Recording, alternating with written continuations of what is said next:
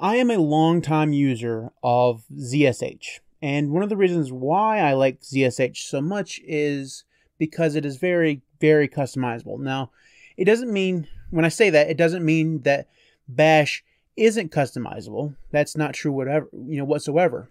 Bash is very customizable, but ZSH is easier to customize, or at least I thought it was. It turns out that there are just as many tools to customize Bash as there are to customize ZSH. Now, it is still a little bit trickier to get all of the cool features of ZSH on Bash, but it is possible. Today, we're going to be taking at a tool called Oh My Bash. Now, before you click away from the video, if you haven't already, I know that there are some people out there that are very opposed to anything that starts out with oh my. Especially if you are a ZSH user and you're a ZSH purist, you'll know about oh my ZSH, which is the Antichrist to a lot of people. It is it's the definition of bloatware, okay? A lot of people really don't like it if you use oh my ZSH for various reasons, mostly because ZSH can do all those things without needing the extra stuff that oh my ZSH adds to ZSH. So it does add cruft, right? But I, being the lazy person that I am, have always used oh my ZSH, basically since the beginning of my ZSH days. I've never had a problem with it. It doesn't slow my terminal down whatsoever, and I'm happy not having to do a lot of the work that I'd have to do if I didn't use it. So, on some of my VMs, now that I'm using mostly VMs for my work, I find myself using mostly Bash. Now, Bash is good, Bash is great, and I like Bash, but out of the box, it's kind of boring. So what I wanted to talk about today is Oh My Bash. Basically, it is the Bash version of Oh My ZSH, and it's pretty cool. So let me show you how to install it and how to configure it. Let's go ahead and jump in.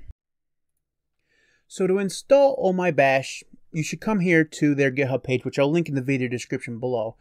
It's very, very easy. Now, usually, the last thing you'll ever want to do is run a Bash script directly from the internet. Don't do that basically ever, okay? Unless you're absolutely 100% sure the thing that you're going to be running on your computer is what's actually supposed to be run on your computer. This is not the way you're supposed to do things, but we're going to do it anyways. We're living on the edge. So if you have curl installed, which I do, I'm going to take this one line, I'm going to go here, and I'm going to copy it, and I'm going to run it. And basically, that's all there is to it. Now, what you've basically done here is added some configuration to your Bashrc file that changes the way the prompt works and adds some ability for Bash to have plugins, just like ZSH. Now, I'm going to talk about the look and feel of the prompt first, and we'll talk about themes because those are the things that I prefer to deal with.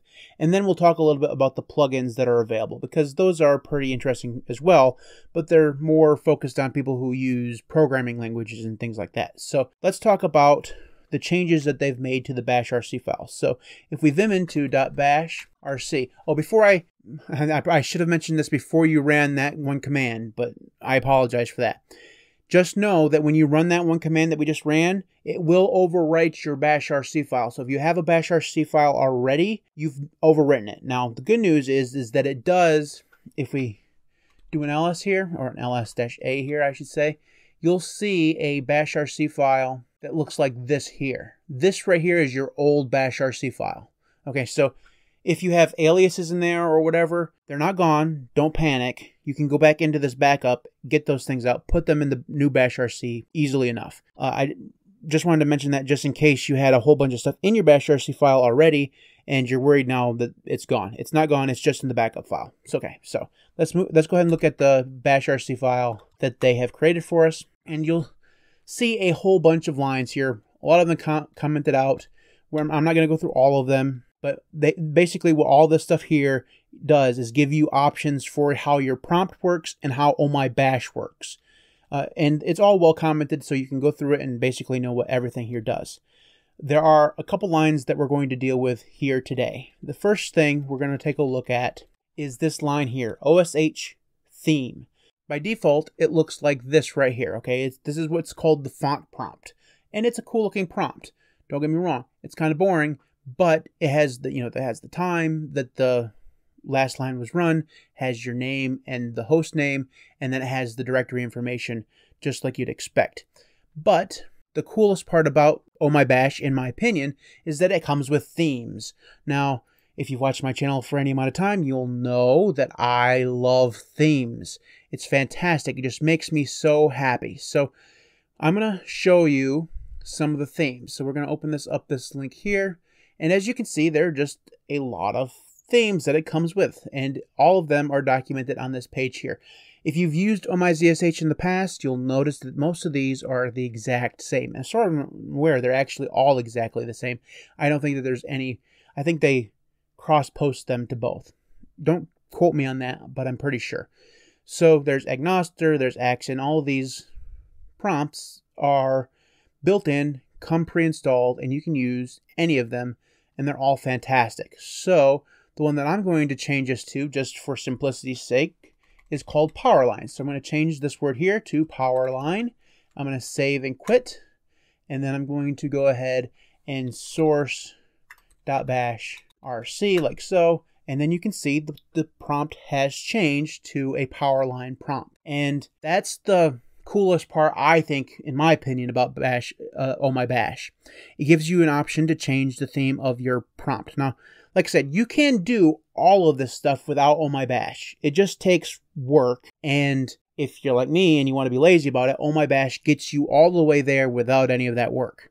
It's fantastic. Now, like I said, there are other themes that you can use, obviously, so let's just go ahead and take a look at some of the... Oh, before I move on, that Powerline and several of the other ones are going to require you to use certain fonts.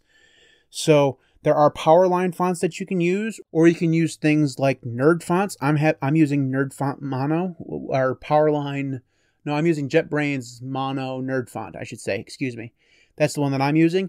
You will have to have a font that includes icons in order for some of these themes to work.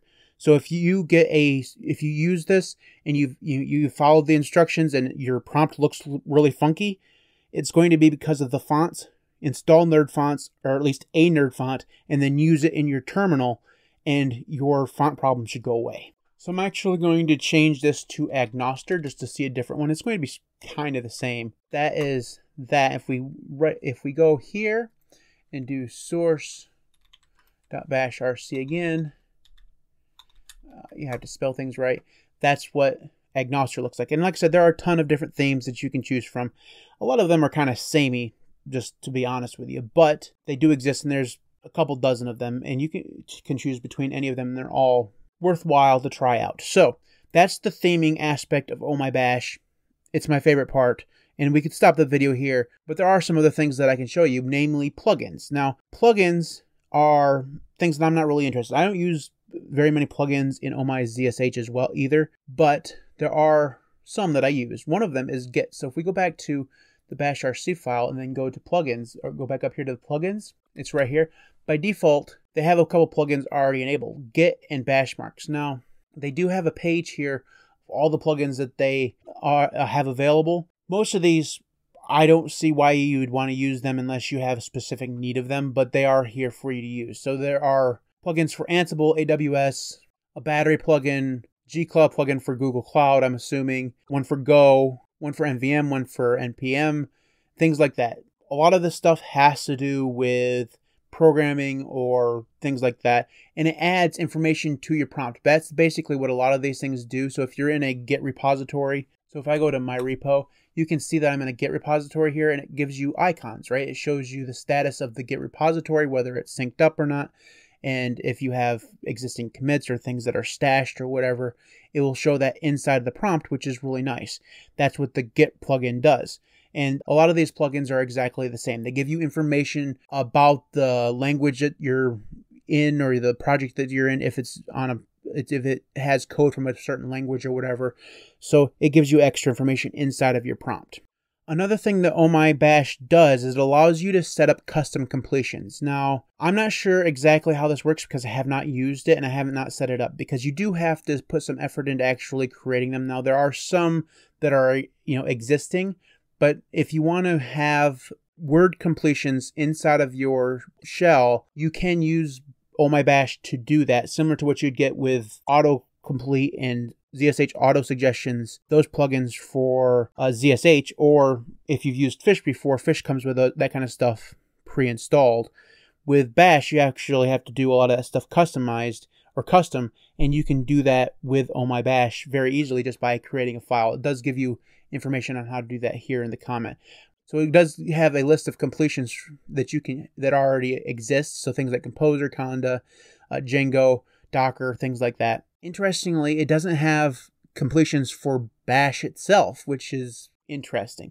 I'm not exactly sure how their completions work, so maybe that's just not something that is, something that would work. But the idea there is that it does at least exist so you can use it if you want. Now, obviously, there are other things that Oh My Bash does, so I will link to their GitHub page in the video description below. As I said, there is a wiki here that you can go through all of the features that it does have, because it does add a whole bunch of other features to your Bashrc file other than just themes, but themes were the things that I really wanted to have, so that's why I liked it so much. That's Oh My Bash.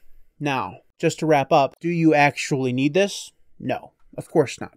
All the stuff that I've shown you here, even the plugins that Oh My Bash has, all that stuff is usually just script stuff, that's functions, things like that add information to the prompt.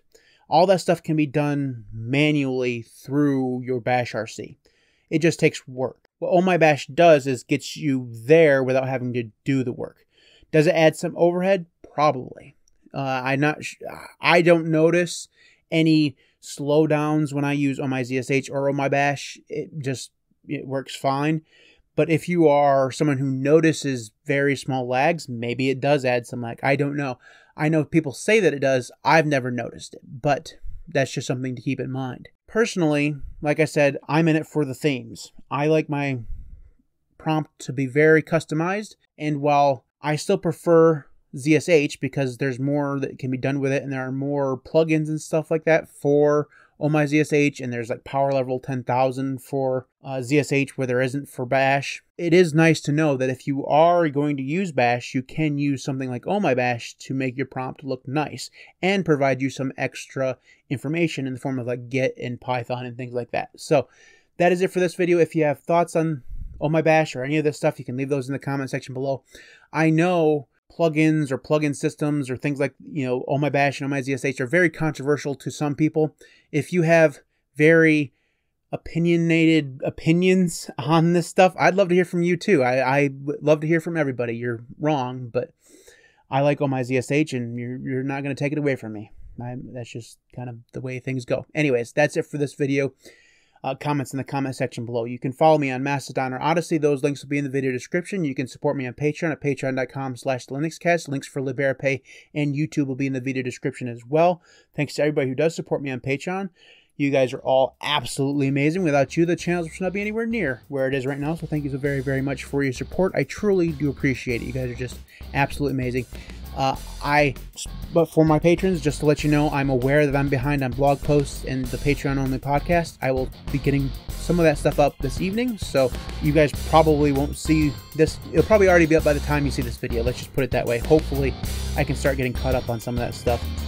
Work has just been kind of a pain. But anyways, that's it for this video. Thanks everybody for watching. I'll see you next time.